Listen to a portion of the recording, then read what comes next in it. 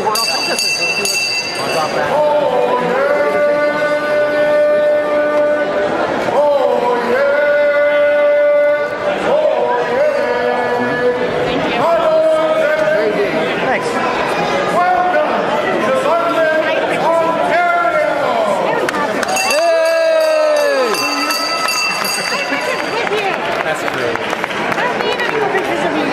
I didn't get to put my... Welcome to the Forest City! And welcome to the best convention there ever was, that's just going to keep getting better and better every year, the Forest City Comic-Con!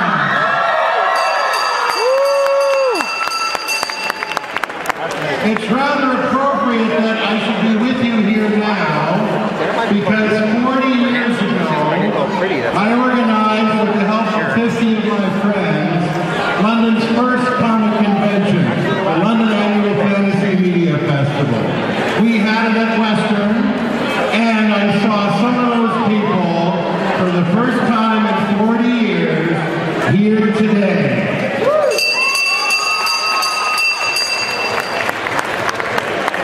I've worked on every comic convention and science fiction festival that London has had over the years. And this convention in one day more than covers the amount of people that came to all those other conventions over the years in one day.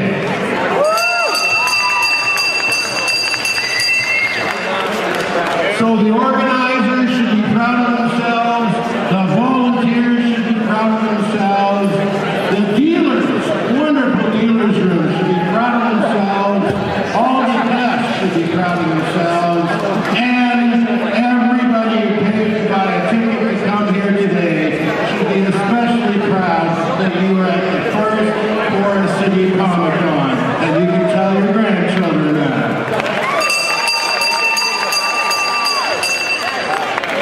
I would just like to mention, over the years, London has had a great connection with comic books. First of all, before World War II, there were people working on comic books right here in London, Ontario. And during World War II, the American comics were cut off, the Canadian Lights were published just in Canada, and some of those artists and writers came from London, Ontario. After that, we had more creations in the 1970s. We had a publishing company called Media 5 in London.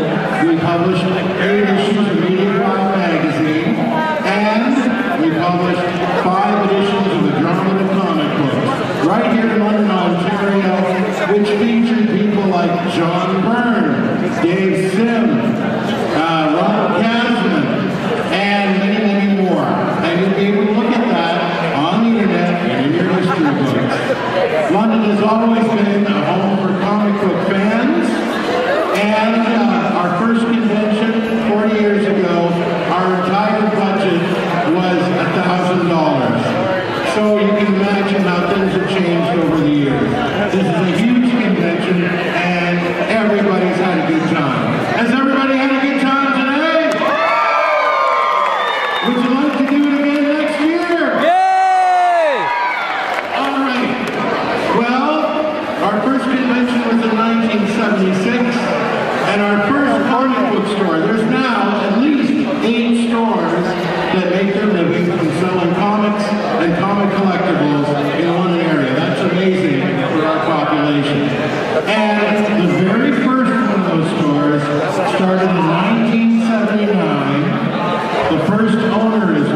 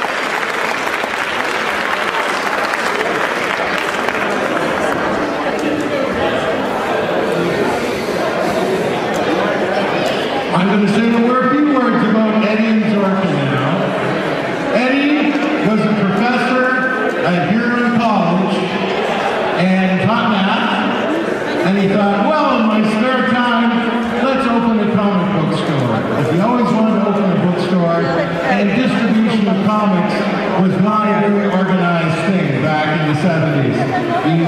He had to go to Hamilton and other places just to get the books he wanted. So he started up a store and found, yes, there were people who wanted to come to that store. Many of them were in this room. He did it with his wife, Sorka, who is here today, and their mom, who helped them in the store, and she loved meeting all the fans. This was a gathering place for people who loved comic books, loved to talk about them, and since Eddie was a collector, he could talk about them too. I happen to know he has a special love for Dell comics and Gold Keys, and we can talk to him about that later. But he was knowledgeable in all aspects of comics. He kept that store going for a long time, and then they sold it to other people who kept it going ever since. On top of that, he's already donated 7,000 comic books. Keep in mind, your collection, 7,000 comic books, are now at the Weldon Library at the University of Western Ontario for anybody to do research on. So you can go to the library and read 7,000 books he's donated. He's going to donate another 3,000 very soon for a grand total of over 10,000 books from his personal collection. So give him a big hand for that.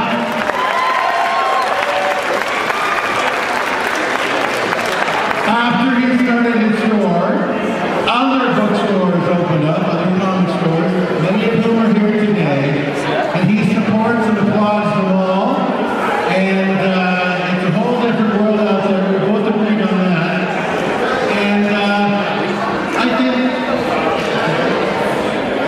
all right, ladies and gentlemen, can we please have a big hand for the founder of comic book stores in London, Ontario, one of the first in North America, right here, Eddie Smith. And Sean from the organizing committee of the festival has a prize for Eddie, a plaque commemorating the first of these. It's called the Eddie and Sorka Schmidt Award. And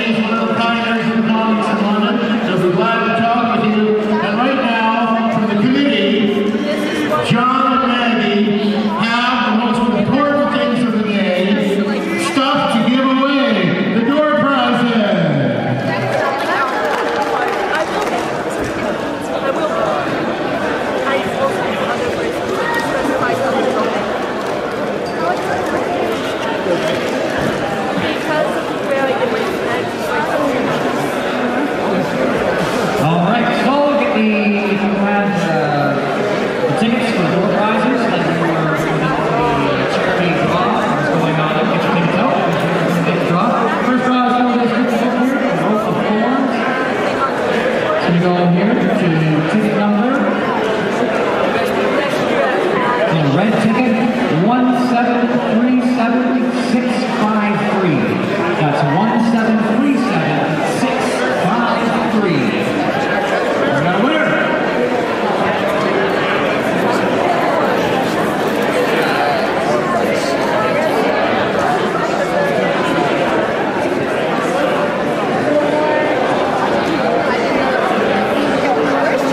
Our next draw is for one of the signed bronze sporters, one of the interesting silver lines, unfortunately not possible to be admitted. He was with us today, but he felt super bad, and he said he wanted to sign out. Thank you, Ron Ross, for doing that for us today. And it's going to be on a red ticket. Ticket 1737646. That's 1737646. Signed Ron Ross forward.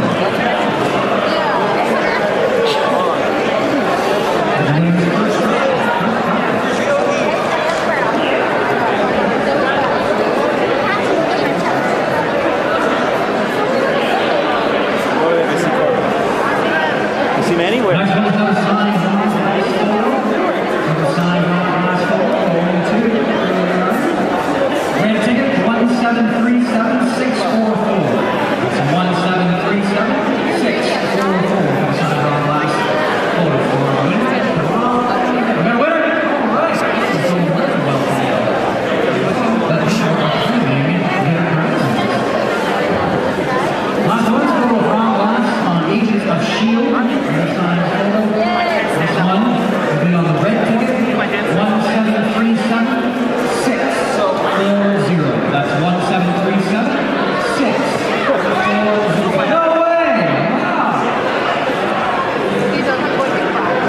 You cannot lucky guy.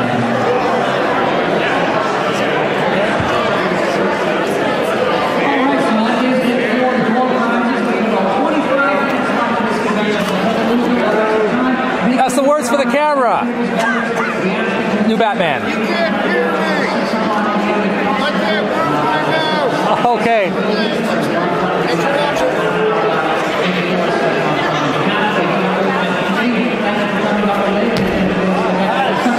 Nice one.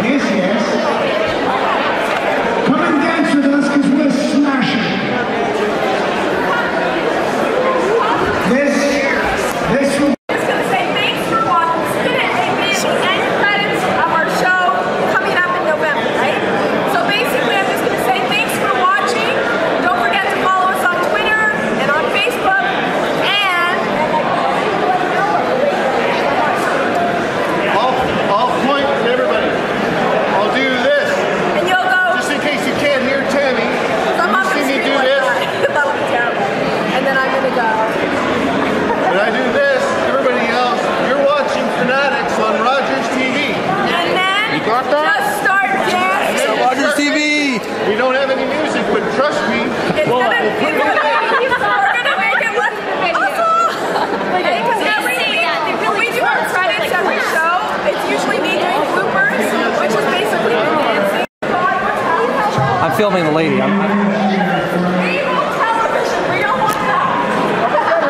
The camera.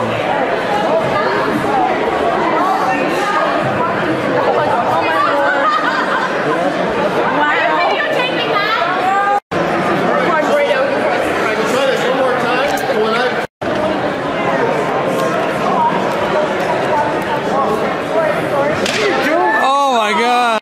Just keep recording. You're watching Fanatics on Rogers TV! Woo!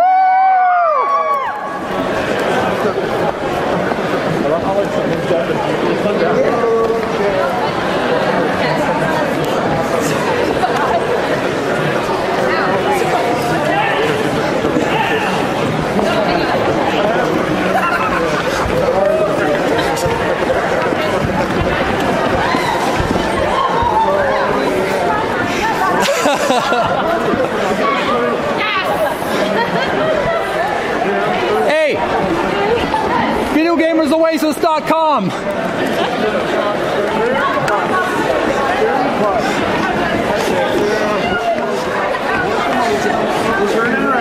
you very much. Thank you.